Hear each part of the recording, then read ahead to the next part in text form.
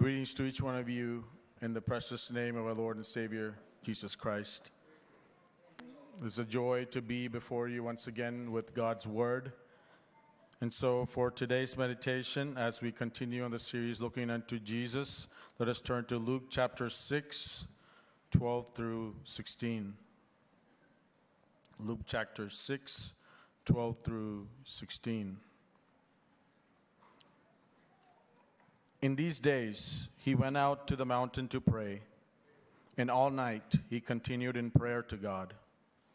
And when day came, he called his disciples and chose them 12, whom he named apostles: Simon, whom he named Peter, and Andrew his brother, and James and John and Philip, and Bartholomew, and Matthew, and Thomas, and James the son of Alphaeus, and Simon, who was called the Zealot, and Judas the son of James, and Judas Iscariot, who became a traitor. Let us look to Jesus this morning and let us pray. Jesus, I pray that you would show us your heart. Show us, O Lord, a deeper sense of what you want us to hear this morning, Lord. I pray that the words that I speak would only come from you, Lord. And if there are things I missed, I pray, Lord, that you would, Lord, fill the gaps by the power of your Holy Spirit and speak into every individual heart. We give you all the praise, glory, and honor, Lord. In Jesus' name we pray. Amen.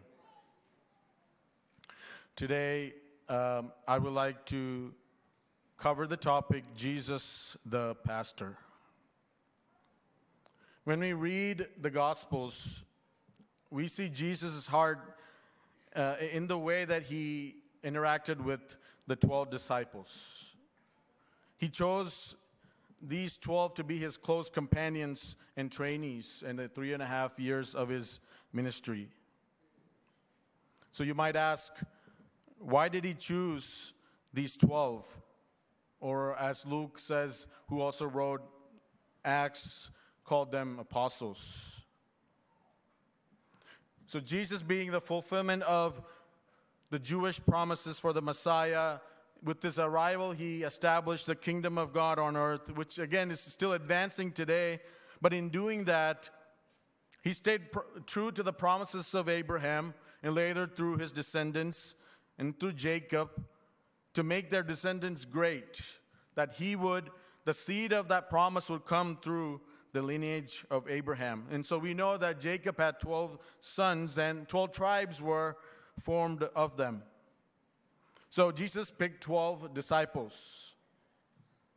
We don't know the tribal affiliations of these 12, but at least we know that by picking 12 disciples, and not any less or not any more, God is trying to speak to the people of Israel that his ways are still continuing and his promises are still being fulfilled.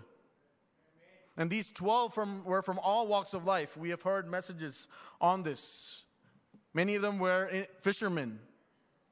There were also a couple of people on two different sides of the political spectrum. You had a fisherman in Matthew, a tax collector in Matthew. Tax collectors those days cooperated with the Roman government to essentially cheat their own people. They were traitors. They were seen as sinful for cheating people out of money because they took the extra out of the taxes for themselves. And then on the other hand, you have Simon, who's known as a zealot. The zealots were those who were the revolutionaries.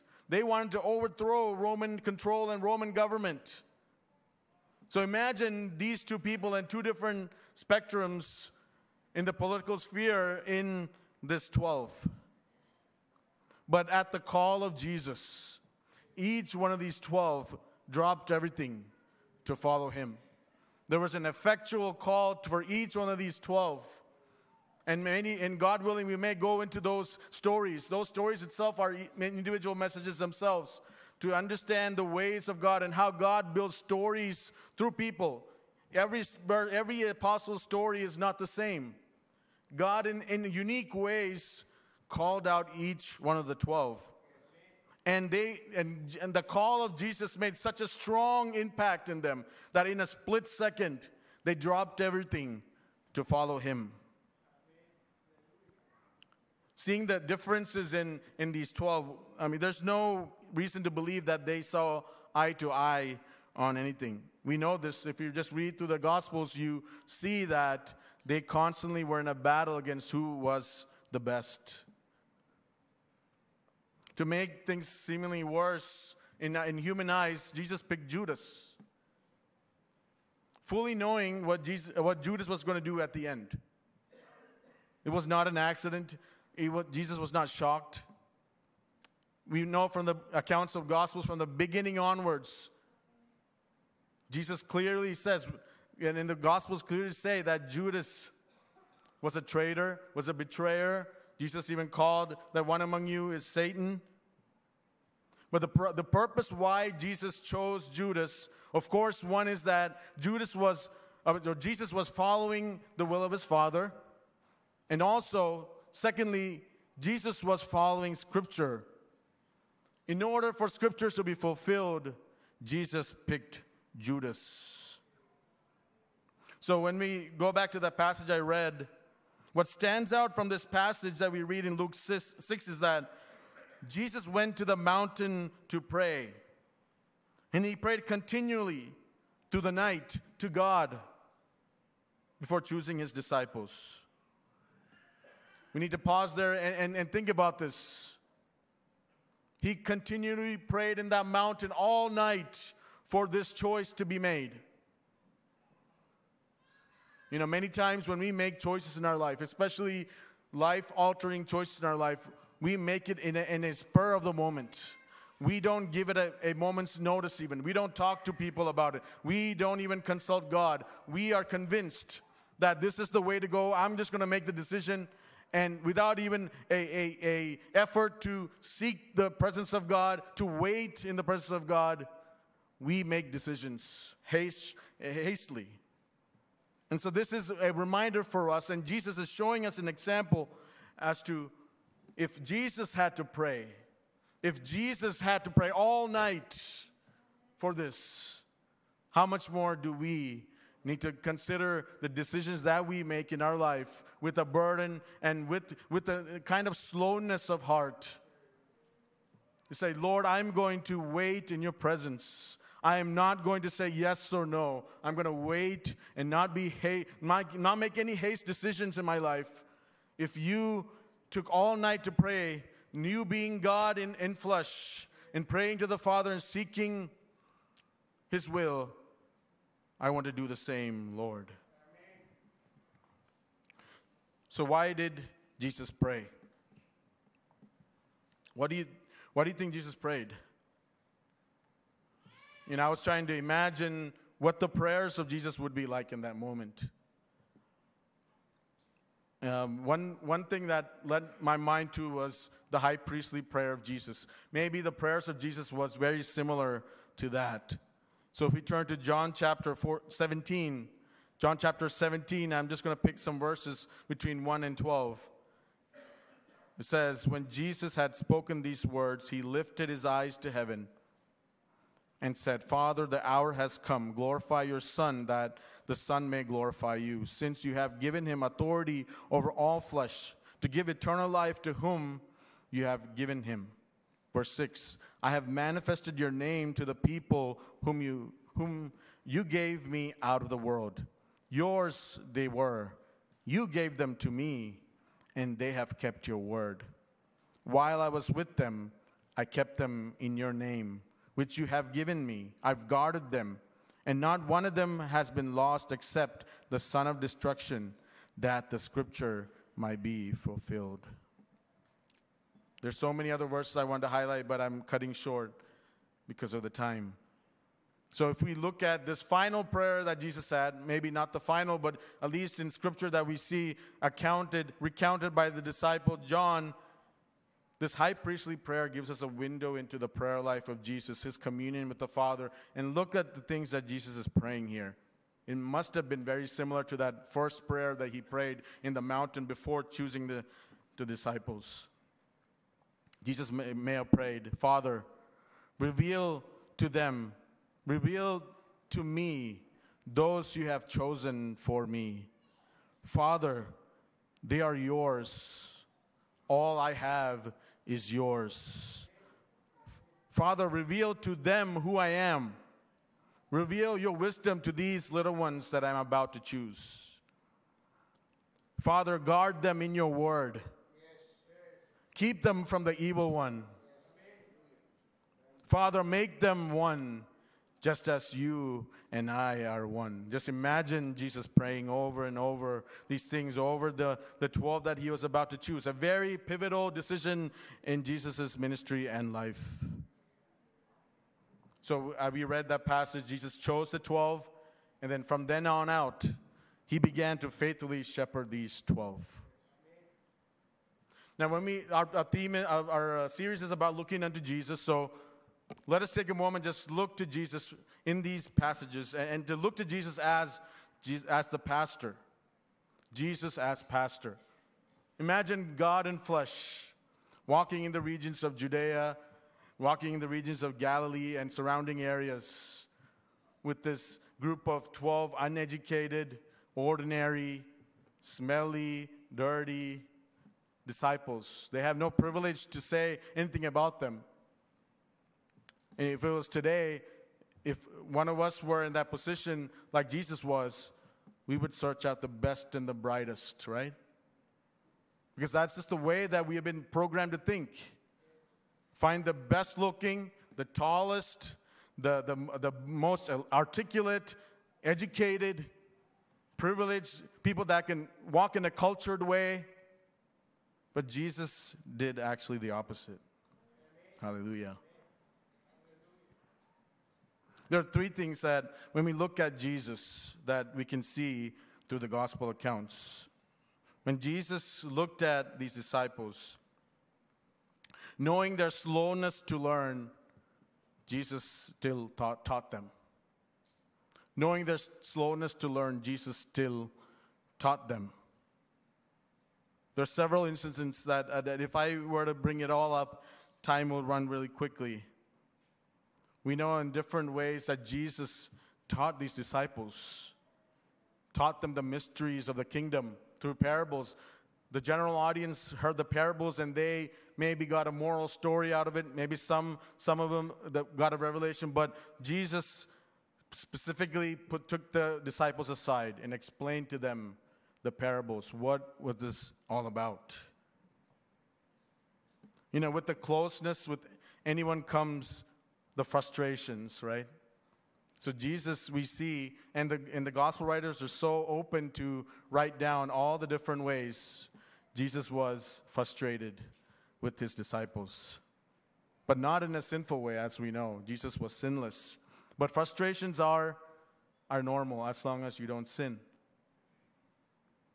We know that Jesus several times talked about their slowness to learn. After feeding the 5,000 and Jesus walking on water, then now they're in front of a crowd of 4,000 and they're asking, how do we feed these people? And the gospel writer says that their hearts were hardened, that they didn't understand what was going on. They didn't understand who was in their midst. So Jesus again patiently asked, what do you have in your hand? He multiplied it again. This is how Jesus interacted with the disciples. After the transfiguration, which is the height of the moment, that we all believe that Jesus was glorified in front of his closest three. When he came down the mountain, he comes across the disciples who say, "We could not cast out this demon out of this child." And Jesus, and again, in frustration said, "Oh, faithless and twisted generation, how long am I going to be with you?" But in here we see the pastoral nature of Jesus. I think of Jesus who, after his resurrection, he almost did a repeat of all the lessons taught over the last 3.5 years. If you did not understand everything I said before, I'm going to teach you again. In the 40 days, there was like a review course. Not only that, he prayed to the Father to send the Holy Spirit who will teach them once again. This is the pastoral nature of Jesus, to teach not just the disciples, but everyone who would follow after. When the disciples preached the word of God into the nations, Jesus has a commitment to each one of us to teach us and I'll go into that a little bit more, how today Jesus teaches us. Since time is flying, let me quickly move forward. Secondly, knowing their fickleness or their inconsistency, Jesus still loved them. Jesus knew from the beginning that these disciples that he is training up and taking along with him, and at the crucial moment, all of them will scatter. Jesus said that the shepherd will be struck and the sheep will scatter. This is, again, he knew it because it was a fulfillment of Scripture. If you knew somebody in your life was about to not betray you, but just distance from you a few years from now, would you invest in that person, your time, your trust, your commitment? I would say most likely the answer is no. But Jesus still loved them, even in the fickleness of their heart. Jesus loved Judas. Although he knew who Judas was, he washed Judas's feet. When Judas came to betray him with a kiss, that's a very, very close, it's an indication of closeness, right? Judas said, I am whoever I kiss on the cheek. That's Jesus. So he betrayed Jesus with a kiss. And what did Jesus say? Friend, why have you come? Did Jesus know what was happening? Of course. But it's like God coming down the cool of the day when Adam and Eve had sinned against God, and God saying, Adam, where are you?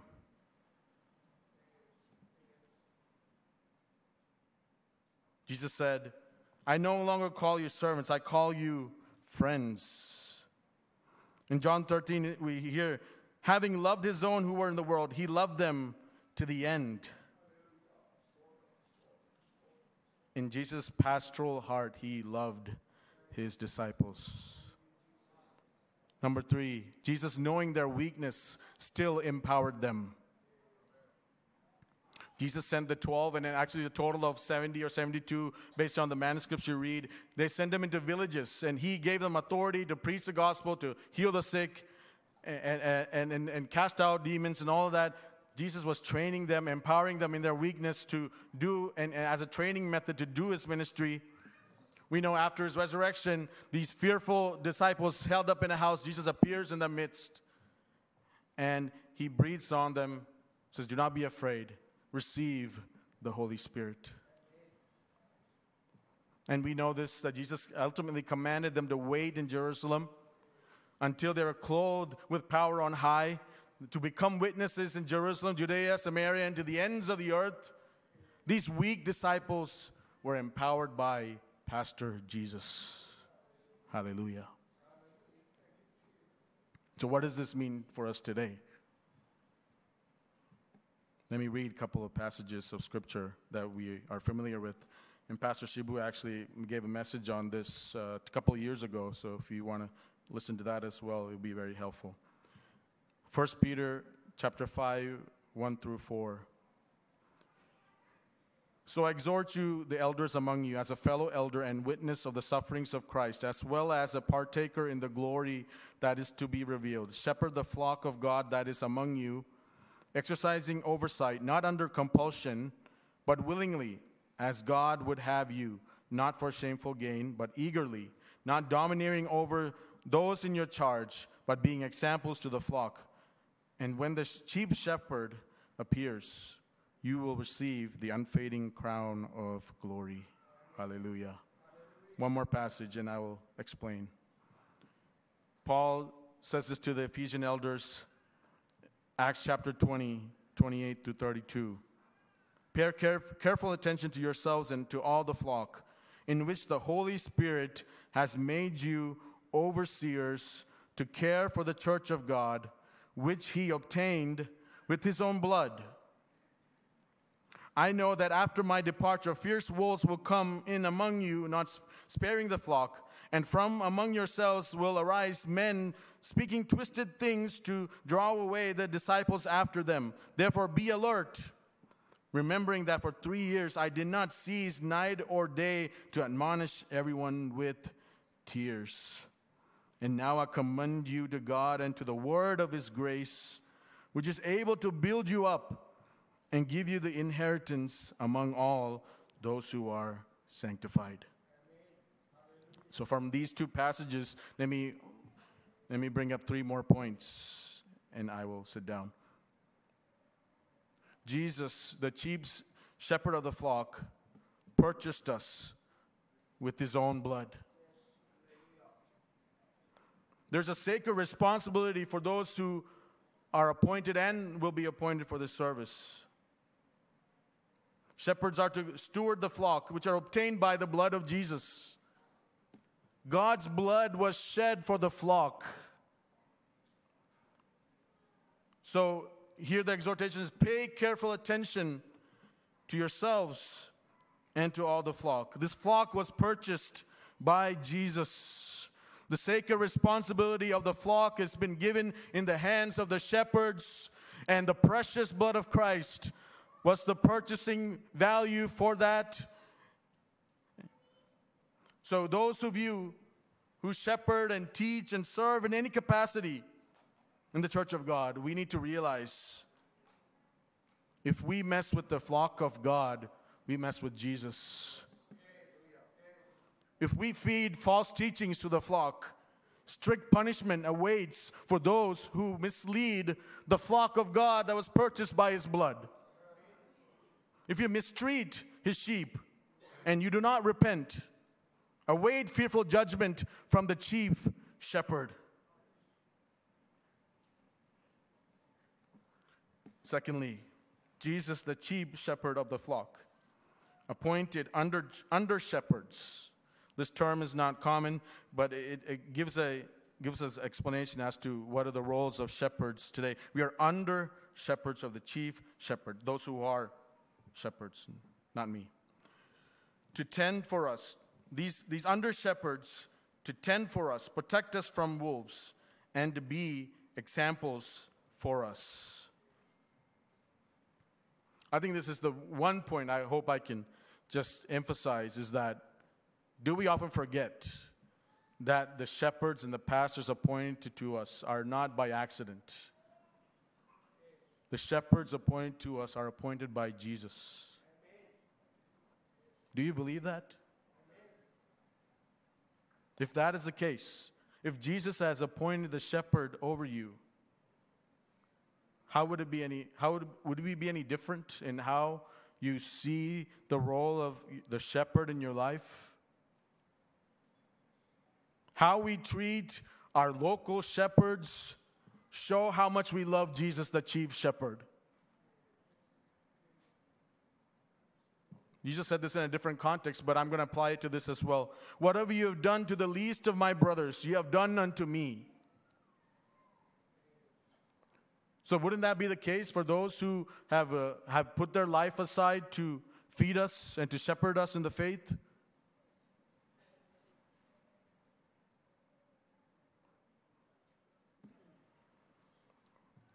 Third point. Jesus, the chief shepherd of the flock, will appear again to give rewards to the faithful shepherds. 1 Peter chapter 5, verse 4, and when the chief shepherd appears, you will receive the unfading crown of glory. Not everyone is called to be a shepherd or a pastor, but it is a glorious call. It is a heavy call. 1 Timothy chapter 3, verse 1 says, this saying is trustworthy. This is a common saying in that day. If anyone aspires to the office of an overseer, he desires a noble task. That word overseer is another word for elder or pastor. So the desire to be a pastor is not a sinful desire. It's not a desire out of ambition. It is actually a noble desire. But before we think that we are supposed to jump into this, there are some high standards to meet. First of all, we read in First Peter chapter 5 that these shepherds should not be shepherds under compulsion, but they have to do it willingly. Not for shameful gain, but do it eagerly.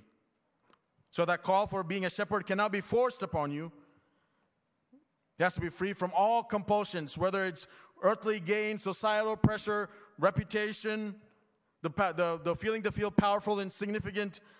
This is a call for suffering. It's a call to follow the footpaths of Jesus. I'll read quickly the qualifications, and then I will sit down. 1 Timothy.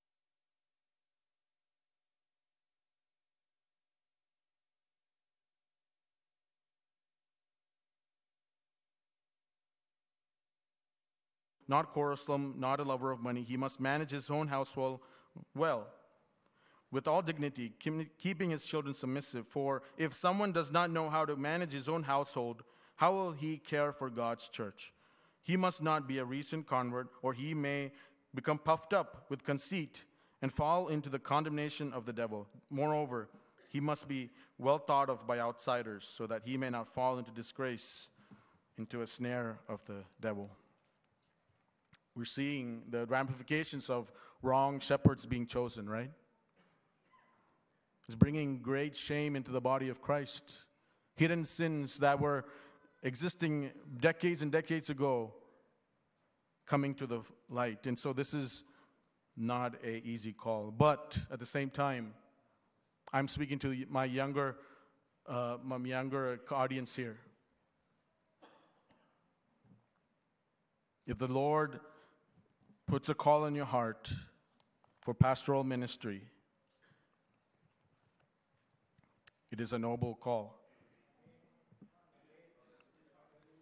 We don't do it out of gain. We don't do it out of selfishness. Pray like Jesus prayed. One thing that I want to share a couple of things. One testimony is understanding in the light of this church. There was a time where this is many years ago, I was frustrated. As many of my friends were leaving the church, I thought I should leave as well. And in a watch night service, Pastor Shibu Thomas was up front. He called up Pastor John Wargis to be in his side. And I don't know what it was, but I saw God's grace upon both of those men. And I thought a voice came into my heart. This is home. We need to stay.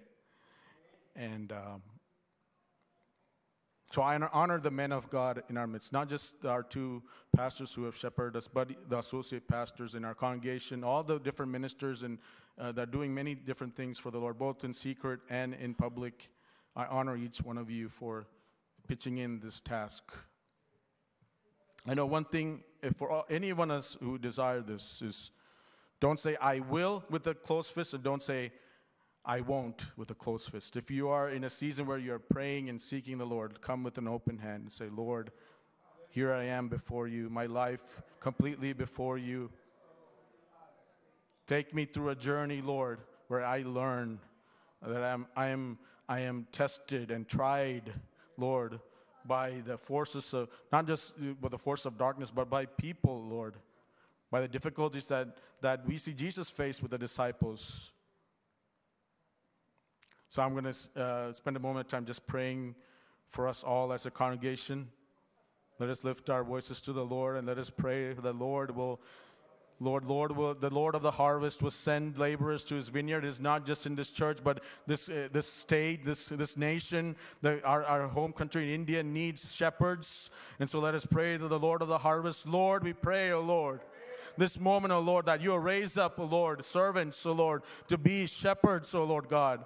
To know the value of the flock, Lord. To know that they have been, Lord, they have been given a huge responsibility to be, Lord, the caretakers of this flock, Lord God. I pray, oh Lord, that they would guard this flock in the word, guard their flock in truth, oh Lord. I pray that you anoint them by the power of the Holy Spirit, oh Lord. We lift up the shepherds in this church, especially Pastor Shibu and his family, Lord, Pastor John Wargis, Lord, all the different associate ministers and pastors of this church, Lord. We pray for a special unction of your Holy Spirit, oh Lord, in this moment. Lord, help them to experience a new power, oh Lord, new revelation in your word, oh Lord. Help them to feel the peace of God that passes all understanding as they minister in our midst. And I pray, Lord Jesus, that we will look unto you, Jesus, as our model, Lord. You are the chief shepherd, oh Lord God. And then, Lord, as a chief shepherd, we pray, oh Lord, that you appoint under shepherds, oh Lord, to your church, oh Lord God, so that the church may be built up in the full knowledge of Christ. We praise you and we thank you. In Jesus' name we pray. Amen.